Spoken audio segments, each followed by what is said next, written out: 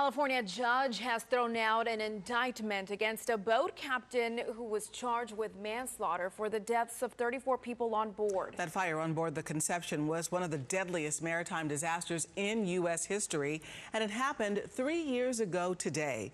ABC 13 reporter Jessica Willey talked to a Houston man whose sister was among the victims. He says he has found a peace after a great tragedy.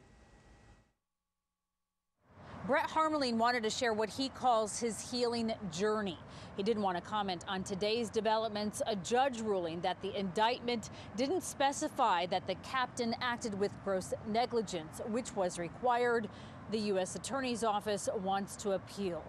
Harmeline and other victims' families are pushing for change, but today was about his sister and what he's learned.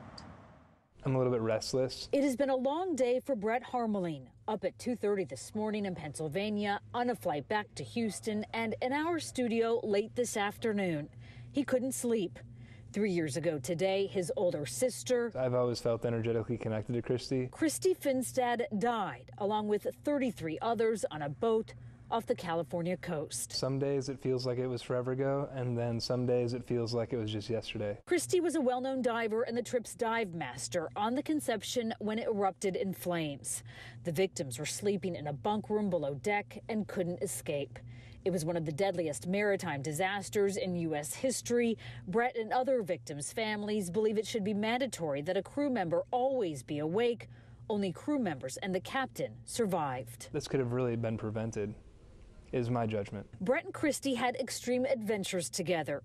She was a marine biologist, a fierce conservationist, and his closest sibling.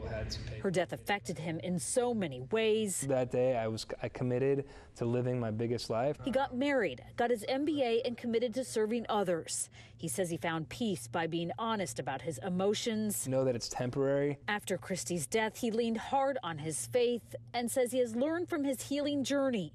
He hopes others can learn too. I would just encourage people to live your dream starting now and not wait, because you just really don't know when your time is when winter is coming or when your time is up. Jessica Willey, ABC 13 Eyewitness News.